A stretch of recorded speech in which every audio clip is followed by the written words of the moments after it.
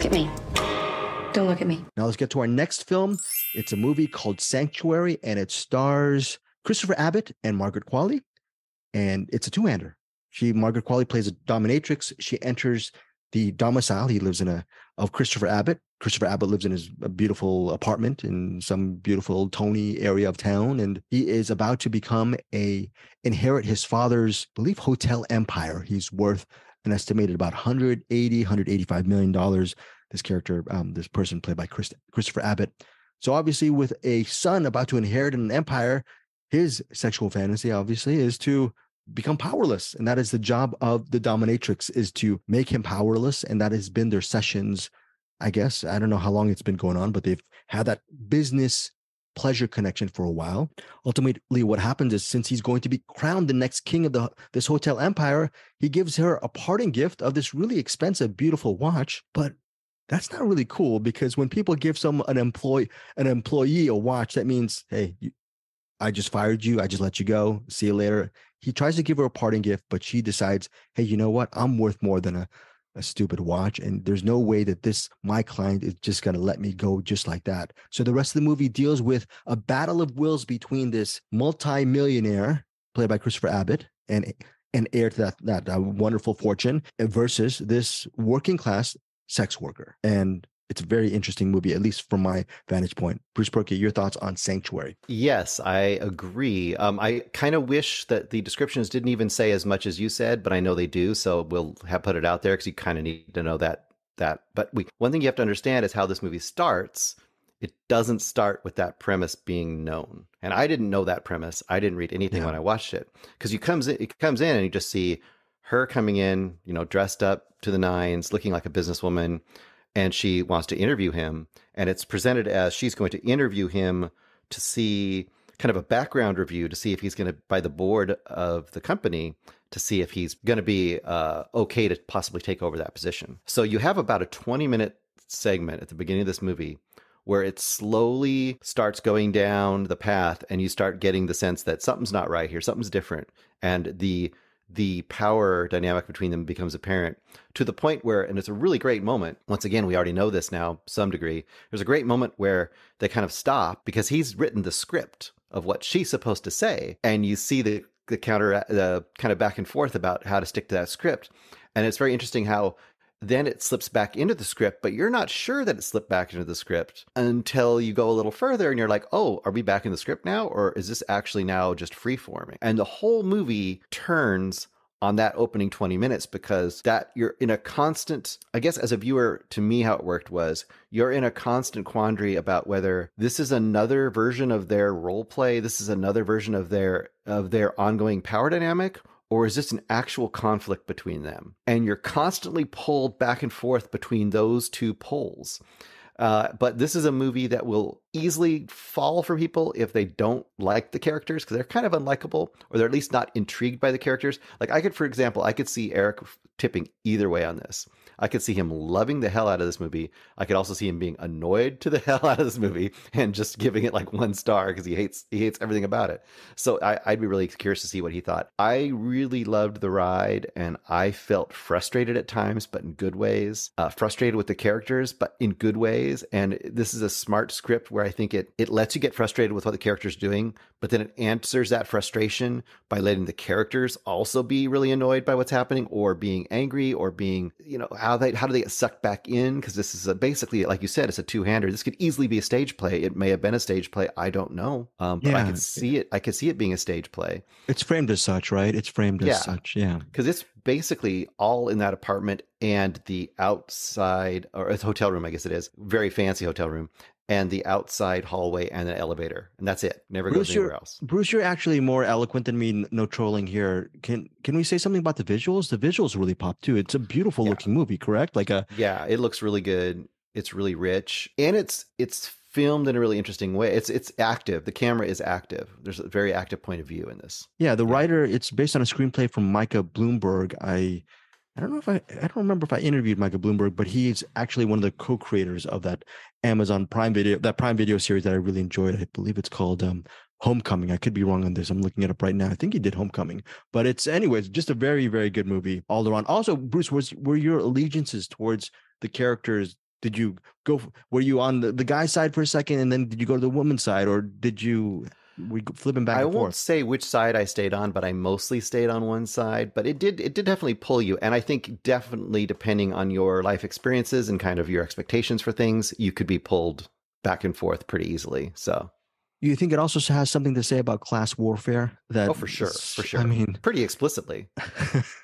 Yeah, right? What do you think? and the Yes, satisfying. You're probably going to say this. It's a very satisfying ending. I thought. really. I was reading reviews Yes. saying someone said it was a very pat ending, which I disagreed with. I thought the ending Mm, was. I went back and I rewatched the ending. It's no. what about a second watch of Sanctuary? Do you think it merits it? As far as is it hits you good and maybe you don't want to see it again, or hits you good and maybe you might pick up things on a second watch?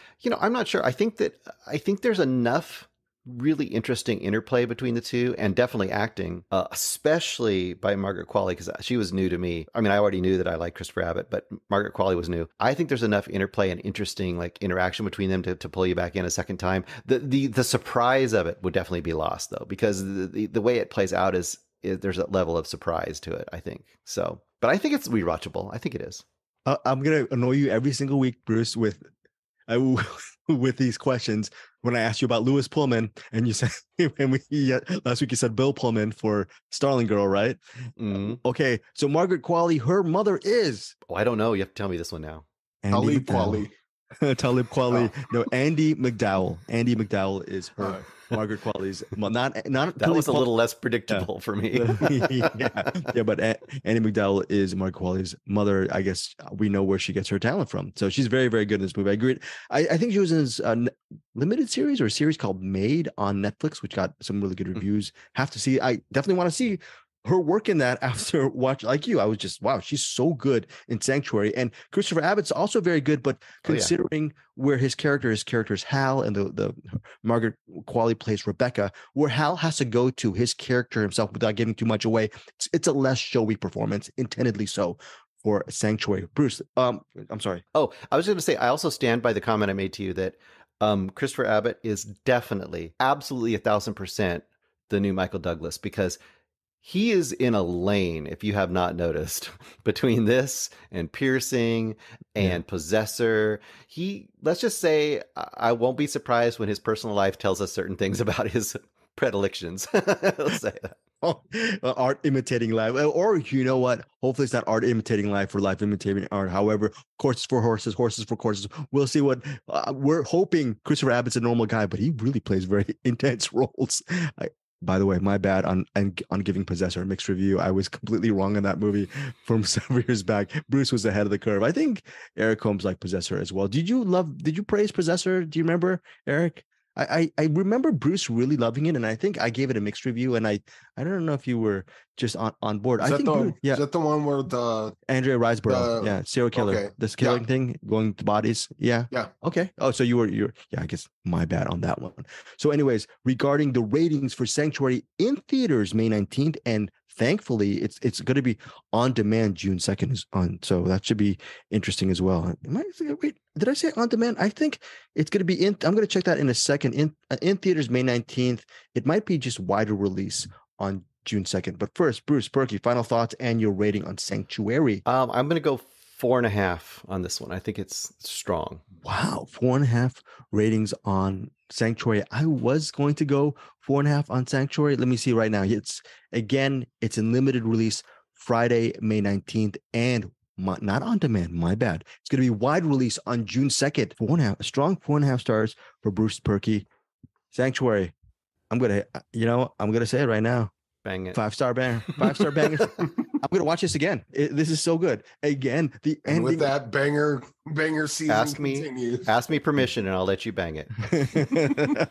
Look, what Bruce said right now, you could actually relate that line to a certain section in the movie. Very dry wit Bruce on that regarding Sanctuary. 4.5 stars for Bruce, 5-star banger for me from Sanctuary. I don't know if the link is still live for you, Eric Holmes, but this is a movie I think, since you are a writer at heart and you're also a muralist, you're also an artist, but you I think it'd be interesting to get your thoughts on Sanctuary, especially since it's exposition laden.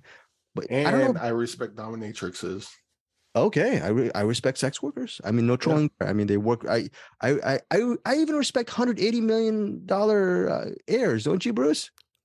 Yeah, but her performance is electric. I mean, come on, her Yes. performance is amazing. Look, in a just world, right? We're talking year-end nominations, right? For Margaret Qualley, she'll get the Andrea Riseborough Award for. You're not popular enough. You shouldn't be in here. Exactly. Bruce, is that not what happened with Andrea Riseborough? Yeah. It's one of those things, Bruce. If we were voters, and look, I'm a voter for the Critics' Choice. I am going to look. It's the year's almost halfway over, but it'll be hard to find a bunch of other actresses who are better than Margaret Qualley. I think she's going to be right up there on my nomination list this year. And I'm sure maybe if we bring back the Find Your Film CinemAddicts Awards, it might be on your list as well too. So we'll see. Get to Sanctuary, Eric, and we'll see what you think about it.